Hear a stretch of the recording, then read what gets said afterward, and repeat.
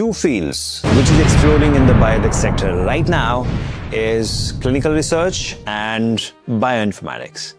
But the question which we should be asking today is, which one should you go for?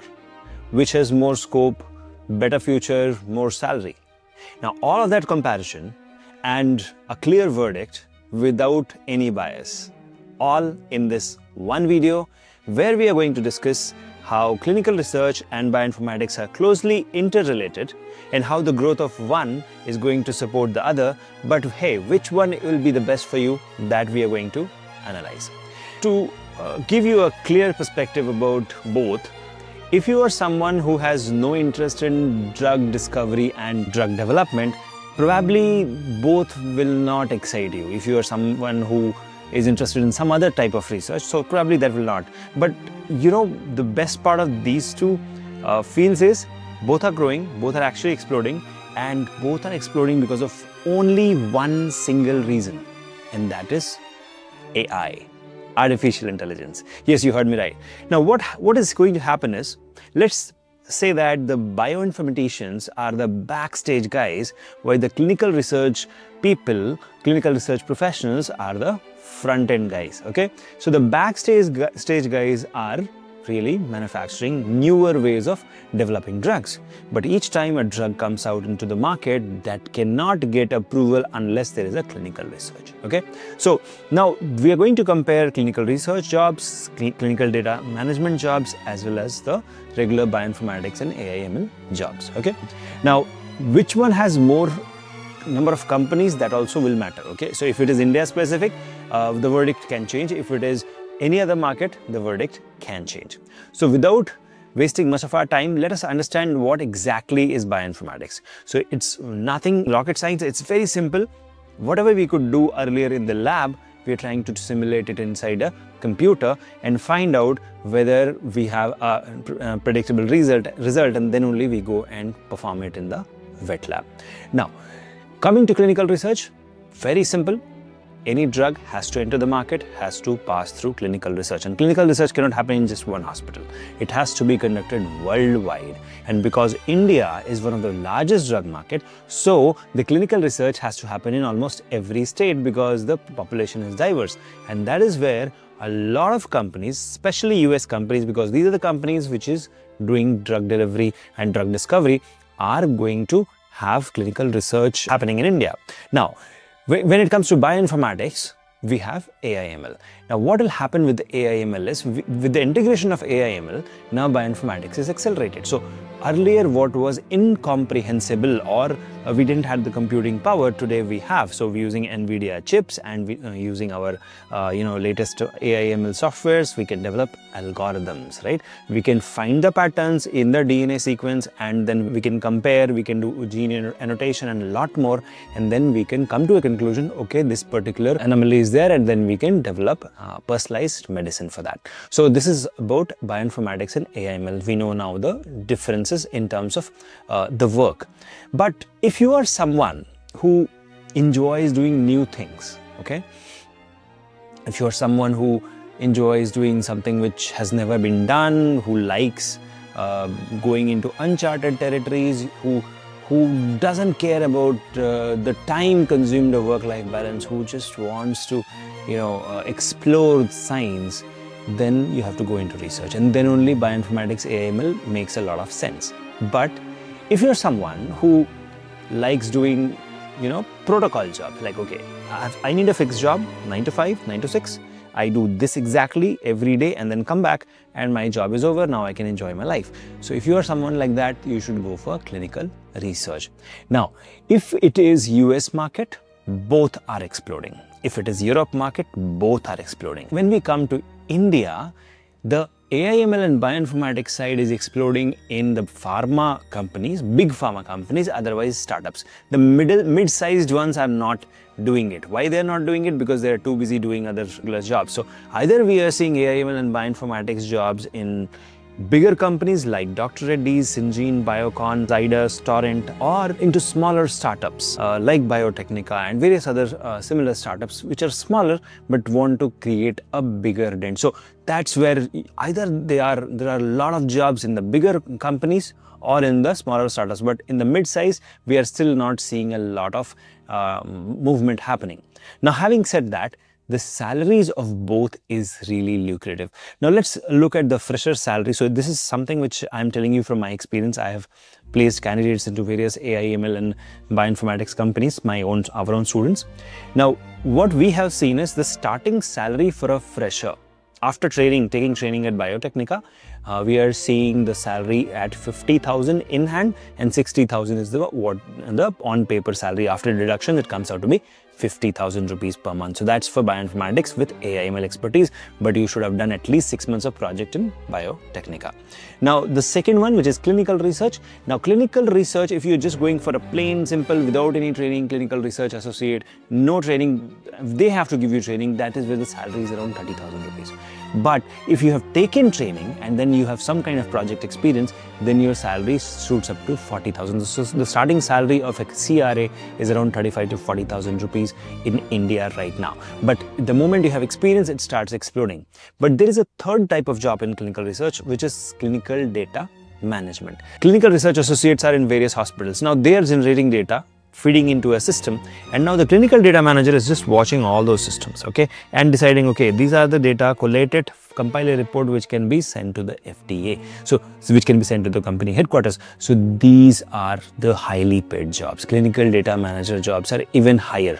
Now the clinical data management job starts at 70,000 rupees, okay, and it can go up to 24 lakh rupees as you grow in your corporate ladder. So CDM, if you want to get into clinical research, CDM jobs are highly paid, but CDM jobs can be mathematical, data analytical in nature, so not everybody will fit in, okay. So if you are someone who is not that great in data analysis and all that, you can always take the clinical research side of the jobs. Now the question to be asked now is, what core competency you need to get into any of these, right? Now if you are someone who has a very good understanding of biochemistry, molecular biology, how the human physiology works, so if you are very strong with the biology side of it and you have an intention to go into research, then go for bioinformatics with artificial intelligence. Remember, bioinformatics without artificial intelligence is a no-go. Don't do that, okay? Now the second thing which I would like to tell you here is, if you want to get into clinical research, don't go without training. Otherwise, if the company realizes they have to give the training, okay, they are not going to give you high salary. They will start at a lower salary, and that's where you will suffer, because your contemporaries with 6 months of training in Biotecnika would be getting a higher salary, 35,000, 40,000, while you will start at 25,000. So that's one thing you should know. Now, what is the scope, right? What is the future? Let's look at that. So if I say that rocket is the future of aeroplanes, right? Or same way, a car is the future of a bullock cart, right? So we are in the future of that, right? We are in the future of bullock cart, so we call it as a car or a rocket or an aeroplane, right? So similarly, what is the future of drug discovery, right? The future of drug discovery can be understood if we look at the past. Now, in past, scientists used to play with chemicals, billions of dollars will be spent, tens of years will be wasted, and then we'll finally come up with one molecule which will fail in clinical research. So because the drug discovery process was slow, the clinical research process was also slow. Because of that, the clinical research industry was also not growing. But now we can do all of that, all the drug discovery thing inside a computer. So if we can do everything inside a computer, what happens next? We can do things faster. So probably I think 4 years ago, I spoke in one of the podcasts that 1,000 drug molecules will be able to discover every month. That's the speed at which bioinformatics and AI is going. So if we are able to come up with 1,000 molecules, and then we can screen, okay, which ones can be printed in a lab, and we do that, and then we do the clinical research. So of course, the chances of success is high. We will be able to come up with more drug molecules, and that is why the future scope of bioinformatics and artificial intelligence in biology and bioinformatics is glorious.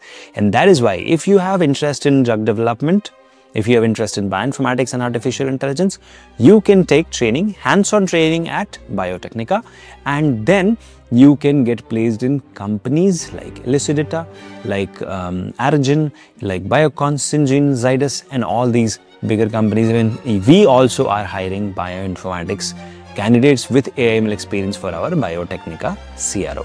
So that's about the future scope of bioinformatics. Now, did I say in the beginning that both are interrelated, the bioinformatics and clinical research? Yes, I did that, right? So the same thing here. See, if we have more food being cooked, then only we can have more people who can eat, right? The same way, if more drugs are being created in the lab, so of course then only we can have more clinical research happening across the globe. And that means we will have an explosion of clinical research demand, clinical research professionals demand. Now, one very interesting thing which most of you miss out is, all these are skill sets. They are not degrees, okay? Many places they will, charge you hefty money and say that, okay, you pay 7 lakhs and I will give you a clinical research training. You don't need that. You just need basic training and project. More than training, you need the project, okay? And that is where Biotecnika comes into picture. So clinical research, okay, has a very good future scope because of drug discovery acceleration. And if you want to get into this, all you need is training, hands-on group training, and then individual projects which we can give you. So we have clinical data management training program, so that's a hands-on training program plus internship plus project, which is starting from 25th of August, okay? So 29th of August, we are starting the bioinformatics AI/ML, and clinical research batch probably will happen by the end of September, because right now the placements are going on for the previous batch. So unless we finish that, we will not start a fresh batch. So that's something you should be knowing. Now, moving forward, I have a very important pointer to share with you, okay? Please don't enroll into these hands-on training and courses thinking that magic will happen.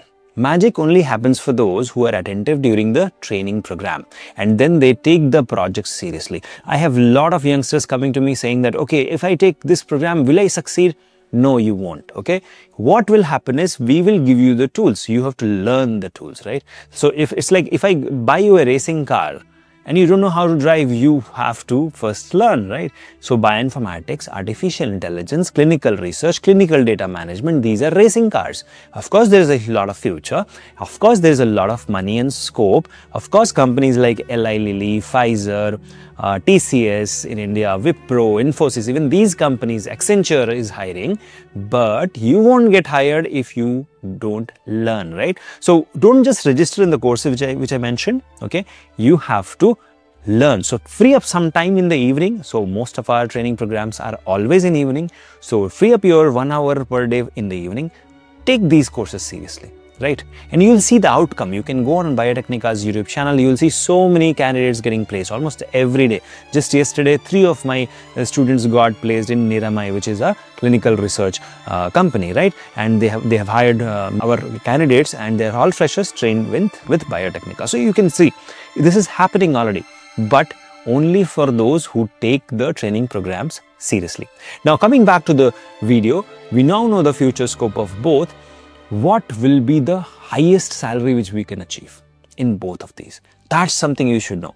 See, if you are going into clinical research, the highest salary which you will achieve will be 24 to maximum 36 lakhs per annum. More than, I have personally not seen somebody getting more than 3 lakh rupees salary per month, okay? But if I go to bioinformatics AI/ML, I am seeing companies paying crores also. Right? So there is a clear winner. Like I told you in the beginning of this video, there will be a clear winner. Bioinformatics AI/ML clearly wins over clinical research. But again, the choice is yours. How do you picture the choice? Let me give you 4 important key points. The first is what interests you, what you are passionate about, that you should choose. The second, what exactly is in demand today? Yes, of course, both are in demand today. The third, will it be having a demand in the future? Yes, both will have a very good demand in the future. The fourth, can both of them make a lot of money for me? Yes, both. So I think it is fitting the 3 criteria. The fourth one which I asked is are you passionate about clinical research? Are you passionate about bioinformatics? Are you passionate about drug discovery? Are you passionate about artificial intelligence? If the answer is yes for any of these, then click the link in the description. There is a WhatsApp number, okay? You can click there, you can chat with me and our experts and talk to them how exactly we can help you. So it's a personalized way of helping you. This is a generalized way, like I made a video, but personalized way of helping you. You can chat with us, ask your questions, get your doubts clarified, and if you feel this is the right field for you, go ahead, take it. Now, one last point before I end this video is, whatever you choose, keep in mind that execution matters, okay? You have to study, you have to train yourself, and then you have to get placed in the best company. And that is what Biotecnika is all committed about. Now, if you are not committed towards anything, then success won't follow. And if success is not coming to you, and if you still want help, you can always write to me at shekhar@biotecnika.org. I'll try my best to reply to you. Most of the emails I reply, some of them I missed. If I miss your email, you can always send a follow-up email. So thank you so much for watching this video. See you soon in the next one. Till then, keep shining and take care. Bye-bye.